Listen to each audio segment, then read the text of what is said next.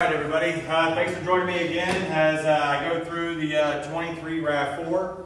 I'm going to need you all to squint a little bit. Unlike Corbin, unfortunately, I do not have a 23 RAV4 here. Today, this is going to be an XLE Premium, so squint really hard, and it's going to be loaded out. So basically, head-to-head, we all know CRV kicks our butt this year. It is a great vehicle, best in class, all the way across the board. What I was going to talk to you about a little bit today was why we sell so many RAV4s. 13 distinct grades, so we've got a lot of these, and there's something for everybody's budget, lifestyle, whatever you're after. This particular vehicle, the XLE Premium, comes with a lot of equipment, just standard. This is really where, price meets value, if you will. A lot of bang for your buck here at the XLE Premium. XLE as well, but the XLE Premium, you're going to add a few extra things. The Premium is going to give you the leather and a few extras that go along with that, and I'll go into that a little bit more as we go through. Under the hood, there's a lot to talk about here with this 2.5 liter four-cylinder engine Toyota has.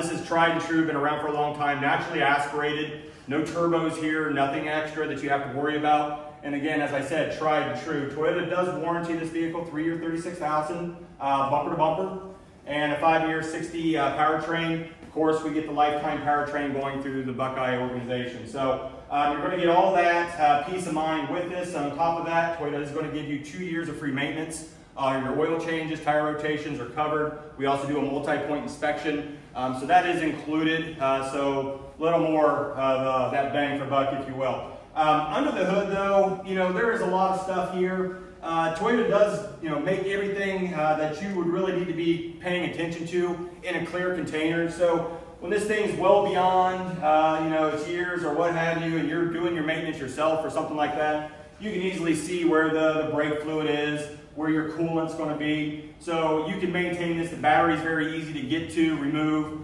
So those minor things that you would do maintenance-wise yourself are easily taken care of here. Also under the hood, can't get under here and not talk about safety. Crumple zones, breakaway engine mounts. This thing takes a head-on collision. It's going to collapse like an accordion. It's going to absorb all that impact. Those engine mounts are going to break away. It's going to allow that engine to go underneath the vehicle, not through the cabin, and it's going to keep you safe while you're in there. So coming around, the front of this vehicle, Toyota has maintained the same styling.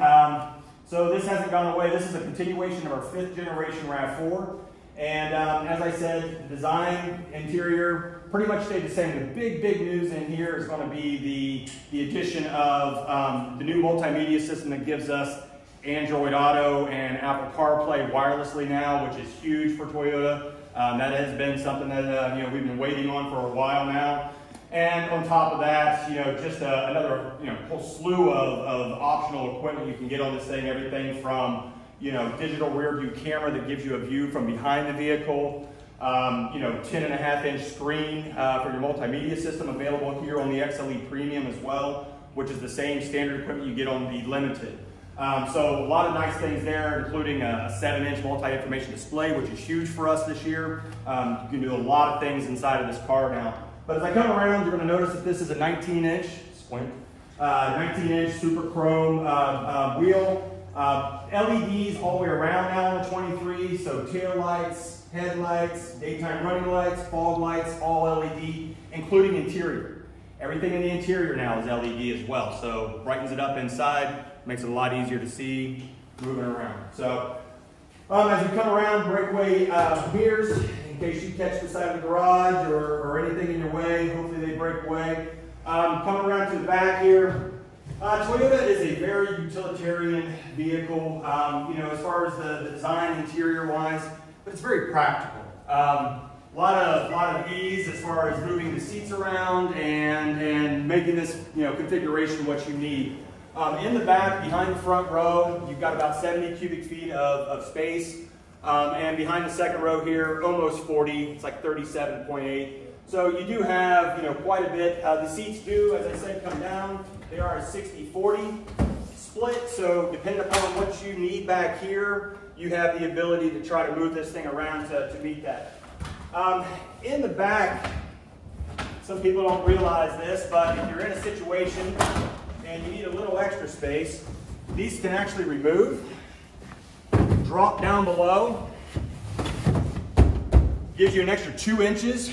So if you've got something large that you're loading in the back here, you can, you know, fit that generally in that area there. And this is all nice hard plastic.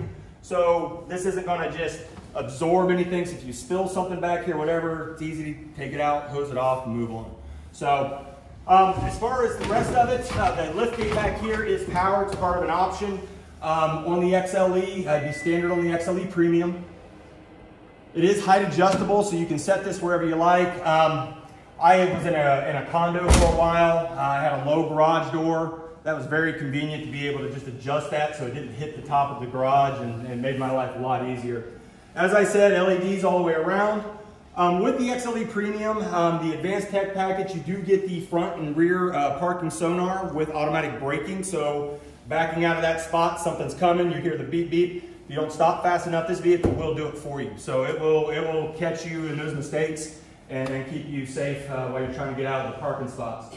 Come around here to the front of the vehicle. Inside, as I said, a lot of new technology, a lot of safety. Toyota Safety Sense 2.5 is our latest and greatest as far as the safety senses go. It's going to give you things like lane departure alert, lane trace assist, automatic high beams, radar cruise control. So a lot of things there, you know, that just keep you out of trouble before you get into it. A lot of active safety. So that's standard across the board. And when you talk about active safety, Toyota's been doing things like that for a long time. Our Star Safety System is kind of the backbone of Toyota, if you will.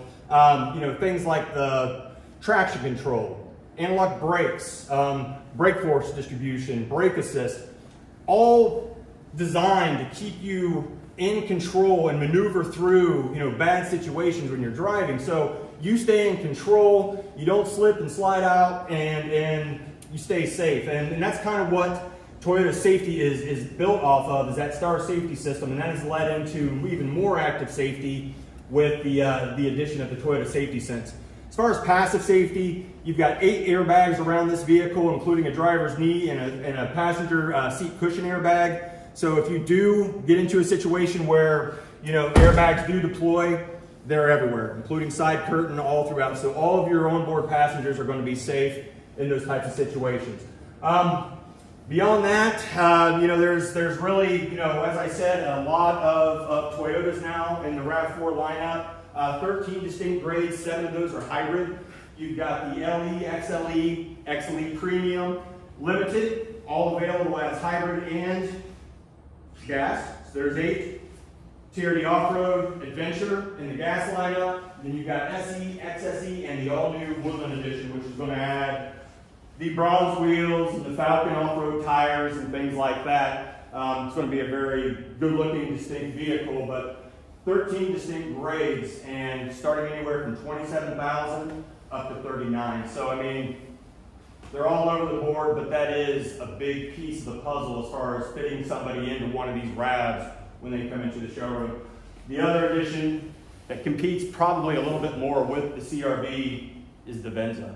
Same chassis, same TGNA platform that the RAV4 sits on, same design as far as the powertrain. The addition would be obviously that it's hybrid, so it's going to give you 219 horsepower versus 203 that you'll get here on the gas version. But the Venza, as far as upscale, nicer equipment, just more of that Lexus feel. It's a great transition from the RAV. So that's all I got, guys.